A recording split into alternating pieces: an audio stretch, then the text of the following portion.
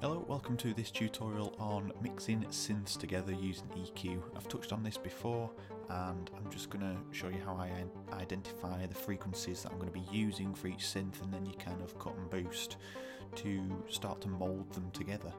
It's only really the first stage I do. There is elements of compression, distortion, stereo imaging and stuff like that, but I'm just going to stick with the EQ for now, and then if everybody wants to see that I can do that at a later date. So as you can see, there are two synths playing here. One I've made in Massive this morning, and then just a standard pluck preset from the standard Nexus presets. And you can hear that we have other elements in there, but we're going to focus on just how I identify these synths and which frequencies are going to be cut and boosted and just why. So you'll see a series of markers that I've put in on each channel. So if we just focus on the first one. Now the first dot marks out the first major frequency. You could call it the fundamental frequency or the first peak, just how you would understand the terminology. So that's the first peak, so that's kind of where the body of the sound starts. So that's 93 Hertz. Now if we look at the first point I've put on here, you can see the first peak is clearly 193 Hertz as opposed to 93, so we've got two totally different sounds in terms of timbre and in terms of frequency.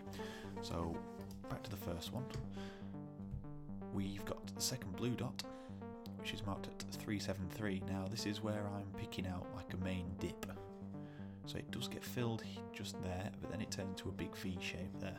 So I've identified that as kind of a gap, if you would. And then if we move into the second one, the blue dot identifies a gap here. So it's a lot tied to that V. It's a lot narrower just compared to this one. This is quite wide. It's quite big. So there's a bigger gap on that one. So there's two identified areas. Then the third one, the two pink dots, if we look at that at 929 Hertz, this is kind of where I think there is a kind of fundamental niceness about it. It sounds like the area that you want to enhance, whereas the other one, we've enhanced this section. I've got a feeling that this is more of the lower mids and this one is more of the higher mids. So we're going to merge them together based on those two ideas. So we've got higher and lower. So we'll start with this blue dot. What we're going to do is we're just going to experiment. I'm just going to boost. So let's just. So there seems to be a bit of body in there, something that we can utilise. So we're just going to keep that. You can see there's a slight rise on the peaks there, just boosting some of those frequencies. But what we want is this to be the lower and this to be the upper. So let's make sure we cut it. So let's just cut it a bit further. Let's go dramatic. Right, so we'll cut it by about -7-ish. Yeah, -7 dB. So if we just bypass it and see what it sounds like without that. So we've made it sound quite hollow. And if we go back to this one, now we've got 694 and that's 34. So we're going to cut this section here, this blue one. I'm going to go dramatic again. We'll go to about -7. But we'll make this a little bit narrower just because of the nature of the sound. Right, so we've created 2 points now in which we can fill with the opposing sound. So if we take 343 Hertz, let's make a new dot. That's quite close to where we were meant to be. So what was it, 343? So if we're just typing that, 343, it has to be exact. And then we're going to boost dramatically. We'll go 6, we'll go about 5 dB. So we've got a bit of body there, but that is directly filling in where we've cut out there. So if we head over to this one, and we've got 694, so let's put a new dot in, and we're going to go to 694. Now let's just get rid of this one for a second. Just turn it off. So 694.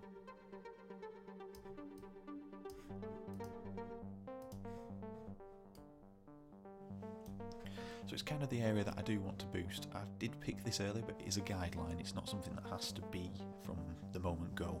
You can chop and change and move around. So as you can see, we've got a trough and a peak, and then we've got a peak and a trough. So we've literally cut some out of there, replaced it with that, and boosted there, but cut that out so that boost fits in there. So you've created two beds for each sound to kind of slip into each other, and they kind of interlock, just like your fingers do when you put them together, they interlock with each other. So we've merged these two sounds. So this is very basic. If we just take both of them together, and if we just go into the mixer, and in fact we don't need to go into the mixer, if we just bypass the effects, it appears my shortcut's not working anymore. Just hold on 2 seconds. If we just bypass these, they seem to lose that kind of power, especially the one that's below, which is the massive preset. This one seems to lose its power.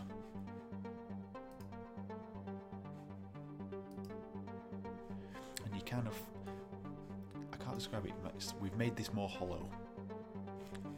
So if we just remove the mixer, that's become more hollow than it was.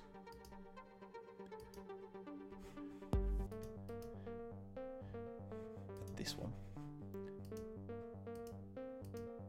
hasn't done really that much, but it's more about the interlocking of sounds. So now we can move on to the usual things, like this one seems to be lacking a bit of top end. So what I'd do there,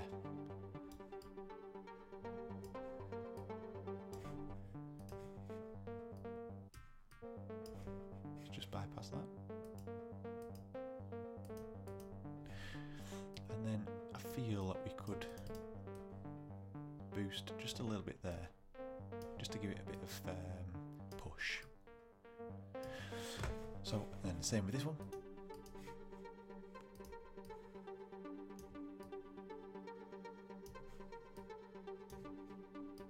Just give that a bit of sparkle. Just a little bit more sparkle over this one. So if we just turn this one up a bit. So they sit nicely between each other, whereas before they just kind of sat side by side or on one on top of the other, and overall as the track progresses it's going to start sounding messy because you've got all these frequencies conflicting, but it's a good way to visualise how to do this. If I was to put this here and this here, you can see exactly trough where there's a peak and a peak where there's a trough, and you kind of get this mix of sound, and it just interlocks them together. That's the main thing, you want them to sound all as one. Even though you can tell sometimes there are two different sounds, you try to blend them as best you can, and eventually the attention does get taken away from the fact there's two sounds, it's just a melody. So that is how to merge sounds together. I'm just going to roll them off, and that is essentially it. Now if we put that in, and then the bass is sounding pretty weak, we can always edit that later. So you start getting a track building up. So I hope you enjoyed the tutorial. It's been a while since I've been doing one. Really trying to keep on top of stuff like this. I've just been really struggling for time, but I really need to pick up the pace because I've hit over 500 subscribers, and it's absolutely phenomenal that many people have come to my channel over the space of 1 year. I started this time last year with 64 subscribers, and now I'm at 573, I think, just in the space of 1 year, and I have done absolutely no promotion whatsoever. I've just literally shared them on Instagram, Twitter, Facebook, and just got engaged with other people that are doing similar things, and it's just amazing that you are finding me, and I find it amazing, so I can't express how happy I am for that. going to keep doing these tutorials. And finally, I will be carrying on the Massive series, and I will be starting a Silent series very soon. So keep your eyes peeled for them, and I'm going to aim for a video a week now, because I'm just really sorry that I haven't had time. So I'll see you again soon. Thank you for watching. Feel free to check out any of my other videos. Thank you. Bye.